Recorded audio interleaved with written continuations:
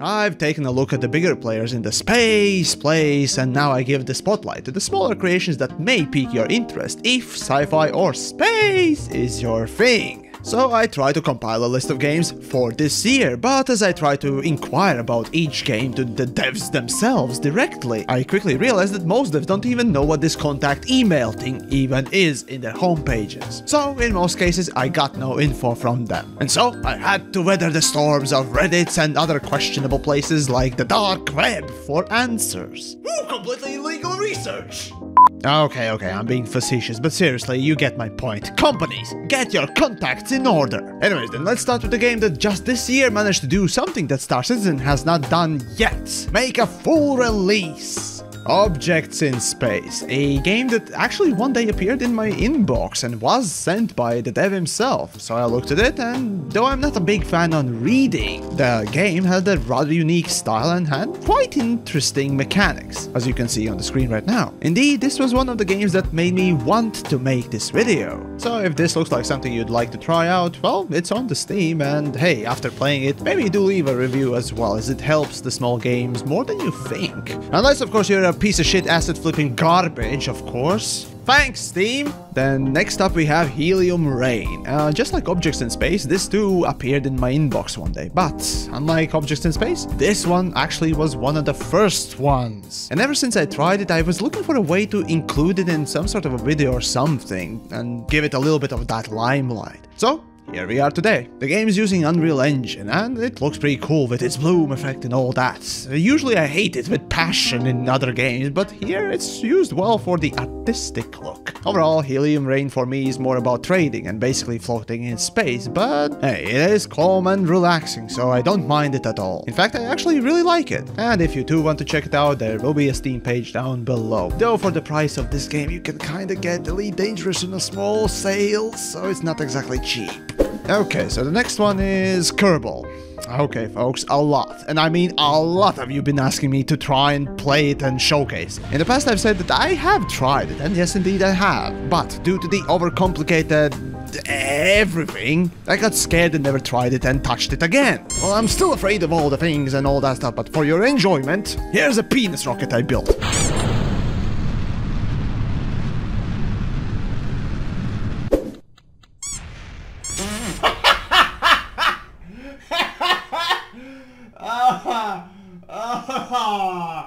Okay. But seriously, the last update on Kerbal was in July 11th.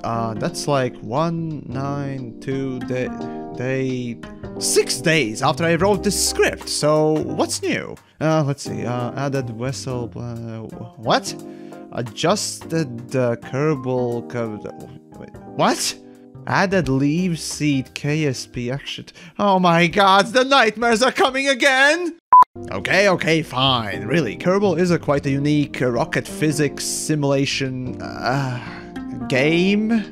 I guess it's a game? Yes? Still, the silly atmosphere and quite in-depth mechanics will let you nerd out about trusting both rockets and Kerbals themselves, probably at each other, ad nauseum, I guarantee.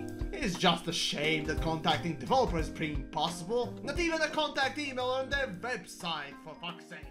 And here's some space engineers. A similar concept, I guess, but with more technical approach to space stuff and building, but done in more immersive way. I mean, from the first and third person perspective. Personally, I find this game a curious case in game design. Well, yes, developers are responsive and even have posted a relative roadmap of what to expect, which is really nice, and there's a link in the description for it.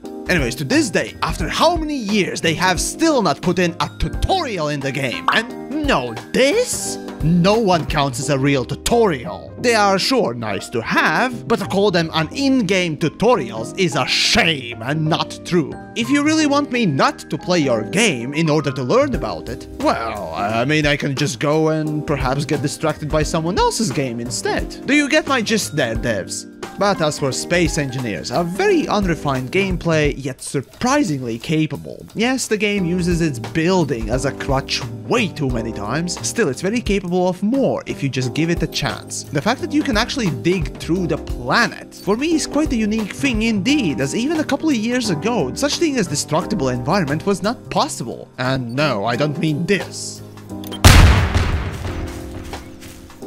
Outer Worlds got a release date on 25th December. All platforms and on PC it's on Steam. But do not pre-order. It's stupid and only benefits companies. I repeat, do not pre-order. But as for Outer Wilds, an Epic Store exclusive that will release sometime this year? I mean, at least they said that they would be releasing this year, but as of making this video, there have been no further announcements. So you know, instead, how about you take a look at Tartarus? Yes, it's a game released in 2007, but if you like puzzles and working with a console like you're some sort of a Neanderthal Linux user, this may just be it for you. Again, one of the games that just dropped in my inbox a long time ago, and surprisingly, it's playable too. Though if you look up Steam reviews, yeah, it's true, the game is lacking in many places. But at least the first few hours, you'll have that sweet spaceship immersion and whatnot else, I guarantee you that much. Personally, I like the atmosphere, so that's why I personally like it. Maybe I'm a sucker for it. Speaking of positive things, Everspace. It's a game,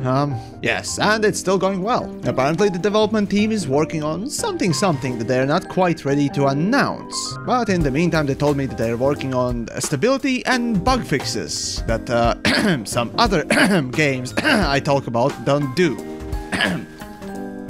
Anyways, Everspace comes from this prehistoric time of 2017 and, well, is a combat space roguelike type of a game. And obviously visuals is the first thing that jumps out for many. And hey, if you're into single player games, well, there you go. And so I think that's about it. Sure, I may have left out a few games, so let me know what games should I perhaps take a look at in the future. But as is, hopefully this was informative and more, so do share the video around and all that good stuff. Now that I think of it, certainly it feels like the space genre needs a bit more love these days. Not saying that there aren't good games, but could use a bit more.